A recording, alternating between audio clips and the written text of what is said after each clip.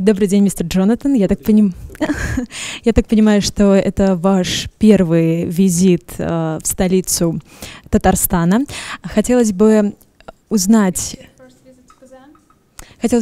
о ваших впечатлениях о городе Иннополис непосредственно, все-таки город в 21 веке, который построили с нуля. Yeah, so you're absolutely right. This is the first visit I've ever made to Kazan and to Innopolis.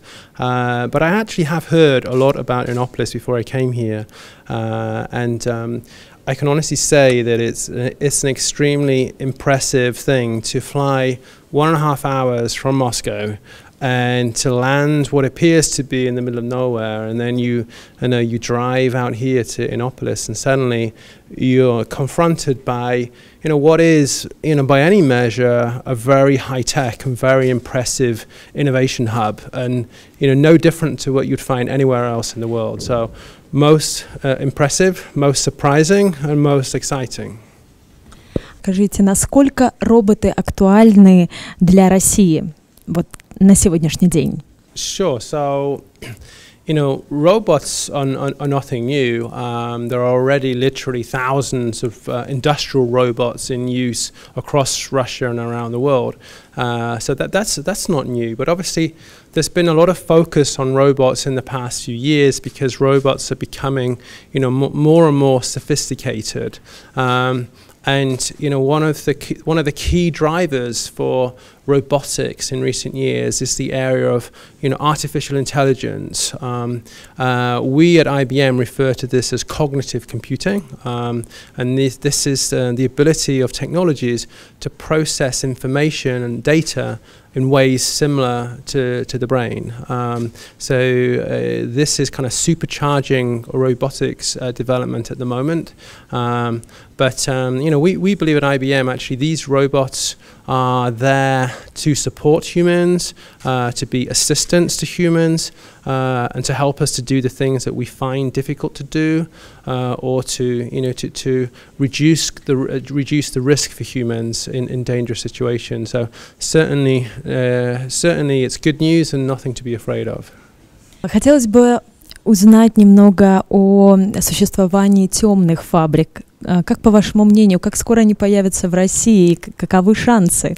Well, robots are already in use in factories across Russia, right? Across the industrialized world, robotics, it makes up a very significant part of industrial engineering. So the robots are already there in large numbers, and I know that that Russian companies are focusing on the next generation of robots at the moment.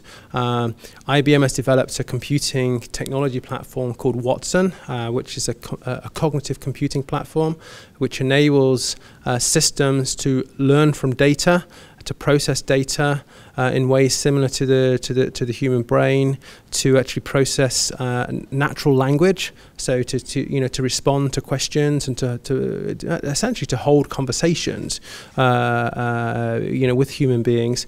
So the robots of today are certainly becoming more capable, more sophisticated. I've seen here at Innopolis some robots downstairs which are already doing some pretty impressive things.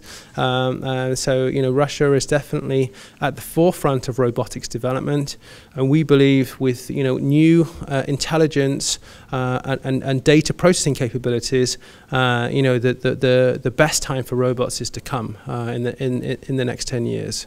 Один из волнующих вопросов людей, проживающих как на территории России, так и на территории Америки, потеря работы, так как с каждым днем мир не стоит на месте, все переходит на технический прогресс не стоит на месте, все роботизируется, и это, безусловно, волнует людей, потому что люди теряют работу.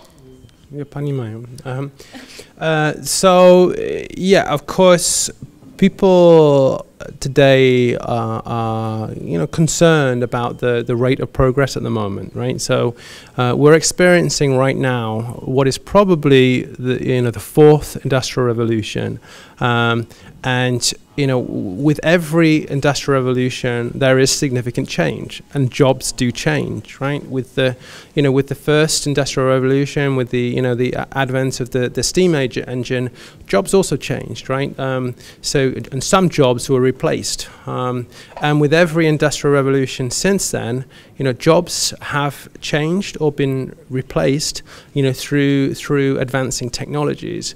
But at the same time, there's been a lot of benefits, because if you think about it, a lot of the jobs which automated systems and robotics have replaced have been the lower value jobs, the dangerous jobs, the jobs which can harm our health, the jobs which are difficult for humans to do. And they've been replaced by machines, which has actually been very good for humans. So we need to look back in retrospect and look at how the workplace changed previously and how it's likely to change in the future. And we believe that even though there will be necessity to retrain and to reskill, ultimately it will be for the good of people and for the good of society, because it will allow people to focus on higher value activities and to take human beings out of potentially dangerous situations which may harm their health. So we should learn from history and see that actually technology is nothing to be afraid of. It's there to help us and to support us, and I think that nearly every person in this world can see the benefits of technological transformation and change. То есть людям переживать не стоит, работы хватит всем. I think they should certainly be interested. They should think about what skills they have. They should think about where they might need to retrain. They should constantly think about how they can use technology to better themselves and to make sure that they have skills that technologies and mechanical systems don't have. So it's a case of, on the one hand, knowing how to use technology, but on the other hand, knowing how you are better than technology. And there are many things that a computer can't do, that a robot can't do, a machine can't do, and we as human beings can. So it's a case of knowing what those things are and focusing on those. But change there will be. But I'd say it's our opportunity to be in the driving seat of that change, to own the change, and to take advantage of it for ourselves and for the benefit of the world.